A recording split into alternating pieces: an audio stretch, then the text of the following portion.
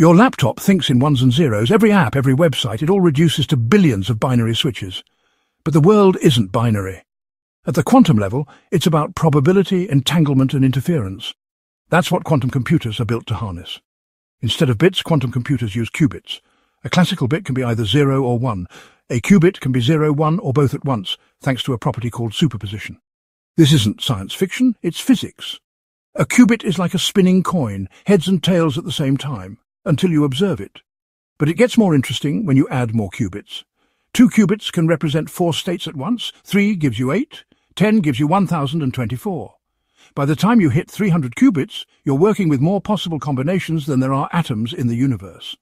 A quantum computer doesn't store all those values directly, but it can explore many of them in parallel during a computation.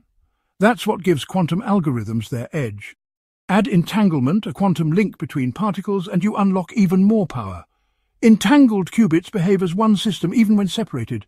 Change one and the other responds. This isn't communication. It's correlation built into the physics.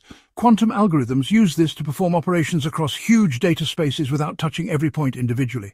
Right now, quantum computers are small and error-prone, but in principle they can solve certain problems that would take classical computers millions of years. Chemistry, simulating molecules like ammonia, caffeine, or drug compounds. Optimization, finding best routes, investment strategies, or energy configurations. Cryptography, Shor's algorithm could one day break RSA encryption, changing how we protect data. Quantum computing isn't magic. It's engineering, physics, and math converging. It's still early, though. Current quantum computers can only compute around 100 bits, and they are error-prone.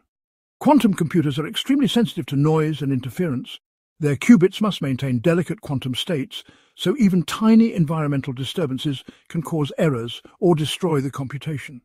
Unlike classical bits, quantum information can't be copied or backed up, so keeping it stable is one of the field's biggest technical challenges. Companies like IBM, Google, and startups around the world are racing toward fault-tolerant, scalable systems.